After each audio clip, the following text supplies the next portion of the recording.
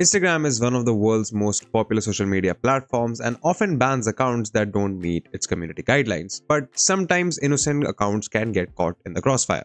My name is Abdullah. You're watching Candid.Technology, and in this video we're talking about how you can resolve the device ban issue on Instagram and what it really is.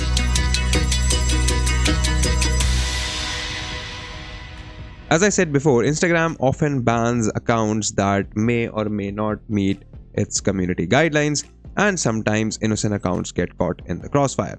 If that is the case, you'll obviously not be able to log into your own Instagram app.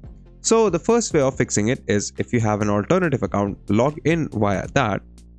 Then head over to your profile page, tap the hamburger menu icon, scroll all the way down where you see help, go ahead and tap on it.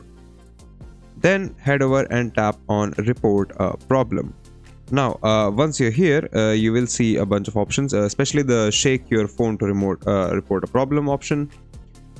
And now we're not going to do that, and since we're not submitting reports about abuse or spam either, we are good to go. So just go ahead and tap on the I button that says report a problem without shaking. This would ask you if you want to include your logs and diagnostics. Since we're reporting for a different account, we're not going to do that. So tap on don't include and continue.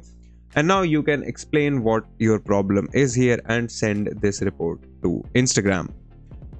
If you've done that and that doesn't seem to help your problem, the next step would be to head over to your web browser and then open up Instagram here.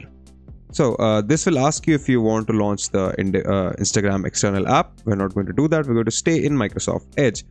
And now you have the Instagram login page where you can enter your username and credentials and then go ahead and log into your program just to see if that helps resolve the issue, just so we know that your app isn't suffering any problems. Alternatively, what you can also do is use a VPN. Now, using a VPN means your IP address will be changed. So for example, the IP address you see up top, if I connect to a VPN, it will be changed to a different IP address, which means any IP blocking attempts should not work now. So now if I head back and I refresh Instagram, it asks me if I want to allow cookies in the browser because it detects that this is coming from a new place. So we're going to go ahead and decline optional cookies. And now you can go ahead and log in once more. Alternatively, if that doesn't work, on the Instagram login page in your browser, head over to the help section and make sure that you disable your VPN for this. Now, once we are here, we're going to have to search our help article. So this would be I can't log in or disabled Instagram account, whatever your issue is. Now in here, Instagram will say that if your account was deleted by you or someone else with your password, there's no way to restore it, which is right. But since your account hasn't been deleted, it's been deactivated, we should be able to restore it. Now under this prompt, just tap on no. And then you can tap anything. Let's say the solution didn't work, and then you get another report something to Instagram option right here. So you go ahead and tap on that.